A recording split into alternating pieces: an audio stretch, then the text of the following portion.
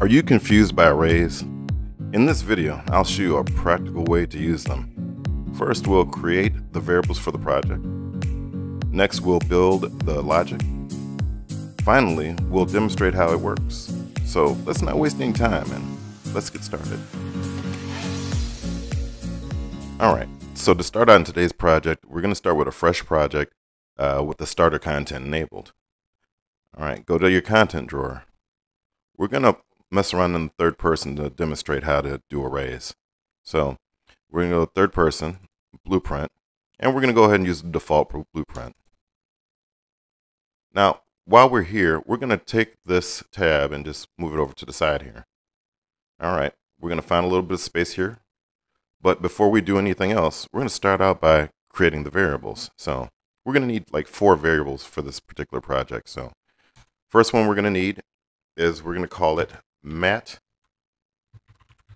color array. And we're going to change this material to the material. Let's see, material. There we go. And we want to use an object reference. And compile and save. Now, if you notice here, it shows one item here, but we want to make an array. Now, array is basically going to give us multiple items. So let's go ahead and do that. So we're going to go up here to the top, and you can do this with any variable, and we're going to select the array tab. Now, we're going to hit compile and save. Next, we're going to choose 5 colors that we're going to use to go through this array. And with these colors, we're going to basically 2, 3, 4, just add the plus button here. What we're going to do is we're going to change the color of our default pawn here in the third person. So to start out with, we're going to select some colors. So let's start with gold. Select gold for that one. Then next we're going to do let's try a rock material. So this should be good. Next we're going to do a wood material.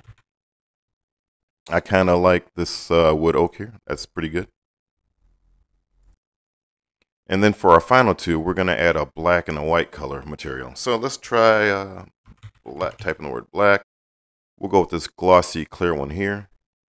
Now for the final one, we're going to use a base material, which will simulate the white. So we can go with this, let's see, we can go with this first one here, I guess. Let's see, or the second one here. Yes, that's fine. Okay, so we've got our colors. We're going to compile and save. Now, that particular variable has been created. We're going to make another one. Now, this one's going to be called matte color item, because we're going to make this a single item because we're going to change it. So we can go ahead and hit compile and save. But for this, we want to use it and make it the single. So we're going to click here and use the single, and we're going to compile and save, and we're going to leave this blank because we're going to fill it in with our array elements. Next, we're going to need to index these, so we're going to need 2 more things. So we're going to need something called the current index. We're going to name it current index, hit enter, and for indexes, you're going to do it in an integer form. Compile and save. We're going to hit the plus sign again. And then we're going to say the new index, which will be the new color that we'll salvage. So new index here. And then we're going to do a compile and a save. Now, just to rewind back to the array element, if you notice, these are the indexes. So we got 0 through 4. And that's how we're going to select it. We're going to select it by the index and use the element to project what we're going to use out of that array.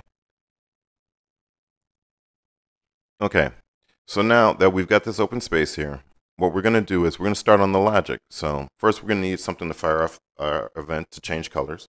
So we're going to go with the 1 key. And then from here, we're going to hold down the B button and left click, and that'll give us a branch, and we're going to hook up to the branch. Now, we're also going to need a Boolean. We're going to type in the equal sign twice and get the equal Boolean in the operator. We're going to hook that up to there. Now, what we want is we want the current index. Oh, wait, sorry. We're going to take the current index. We're going to drag it, touch it here. And we're going to also get the new index right here. So if the current index and new index are the same, then we're going to change the logic. And what we're going to do is we're going to use something called an increment node. So the easiest way to get that is to hit the plus sign twice. We can do the increment integer. We can connect it up. And what we want to do is we're going to add the current index to that. So because we want to add to the current index. So we're going to, now the increment here, this actually just adds 1 to the index. So if the number is 0, it goes 1. If it's 2, it goes 3, and etc. Now next, what we're going to want to do is we're going to hold down the Alt key, and we're going to do a left mouse button, and we're going to drag the current index over here and release it, and that'll give us the set for that, and we're going to go ahead and hook that up. And we want this increment to change every time with the 1 button to change this value. Whenever the current index changes, we're going to want to also hold down the Alt key, get the new index, and set it as well. And once we set that, we're going to also do that here. So it's almost doing like a follow leader. So when this one changes, then later this one will change, and that'll give us the value, and it'll repeat. So every time we hit the 1 button, it's going to do like this follow leader, and it's going to change the index for each of these. Now, next, we're going to want to, okay, so yeah, compile and save. You want to do that many times whenever you're doing code. Okay, so next we're going to use something called a clamp.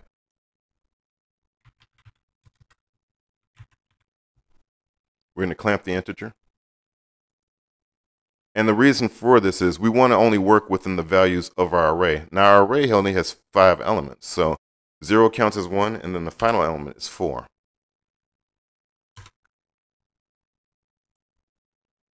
Compile and save.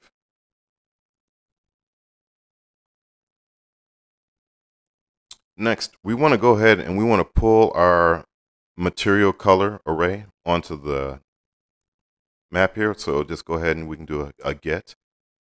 And then what we want to get from here is we want to get a copy. So we're going to go ahead and get a copy.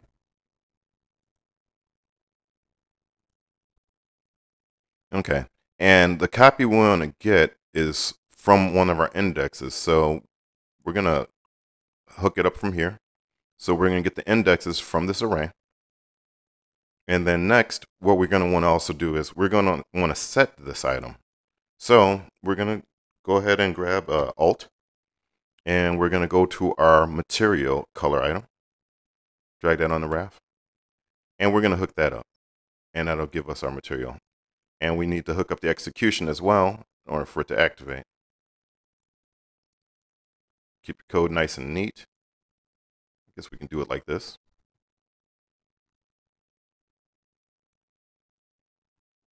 Compile and save. Okay, so the next thing we're going to want to do is we're going to drag off of here, and we're going to do a set array element. This will allow us to actually pick which array we want to see and make active or visible at the time. And then we definitely want to use the index from the clamp.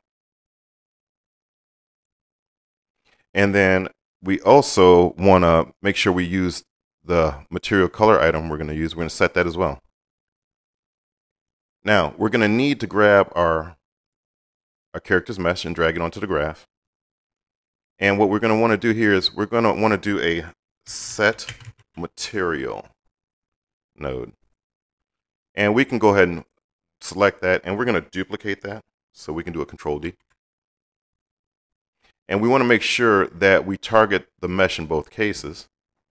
And we're going to basically hook these two up. Now, I'm going to zoom out a little bit because it's getting a little bit too close to our other logic, so we're just going to scoot it over a bit. There we go. Scrolling back in, and we can, there we go, yeah. Okay, we can go ahead and hook that up. Keep the code a little bit neat.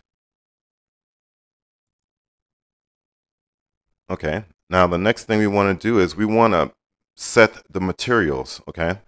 So we're going to set the material color item, the single item, drag down to the graph, we're going to get it.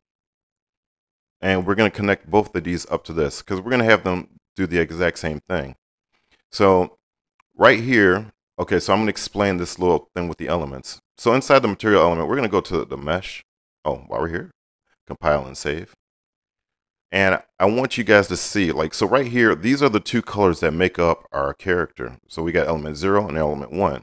So we got 0, and then we're going to go ahead and select this and make that a 1. Compile and save. And that will give us the materials, but we're going to use from our array. So we're not even going to use these materials, okay? Scroll back out. Now, the logic is complete, but since we're here, let's go ahead. We're going to move this over just a little bit. And we're going to copy this code exactly. So let's just go ahead and left click and highlight all this. And then with your arrow down here, with your cursor down here, do a Control D. And that will allow you to duplicate the code exactly. Next, we're going to add another key. So we're going to do a 2 key this time to activate the code down here. So this code down here, we're going to use this one. Sorry about that. Let me scroll in. We're going to use this one here. Compile and save. We're going to use this one to cycle through the code the other way, cycle through the array. So instead of an increment node, we're going to use something called a decrement node. So we're going to right click here. And you can get this one easily too, just by hitting the minus sign twice. And then get the decrement. And the only thing we're going to do here is we're going to just hook this up in the place of the increment node. If you hold down Control and hover over this wire here, you can just go ahead and drag and drop and release, and you'll have that. Same thing with this, that. Select this and just delete it. And then we can just move this down in its place. Compile and save. Okay, that should complete our code. So now that we're learning how to cycle through arrays, so let's go ahead and test it out. We hit the play button. And to start out with, so we can hit the 1 key, and it's going to give us our rock, and then the wood, then the black, and then the white. And then we can hit the 2 key, and it's going to have us go back the other way. Well, that concludes it for today's video. I hope this was very helpful. I hope you understand arrays, setting the array element, and even the copy. So please like and subscribe, and thank you for watching.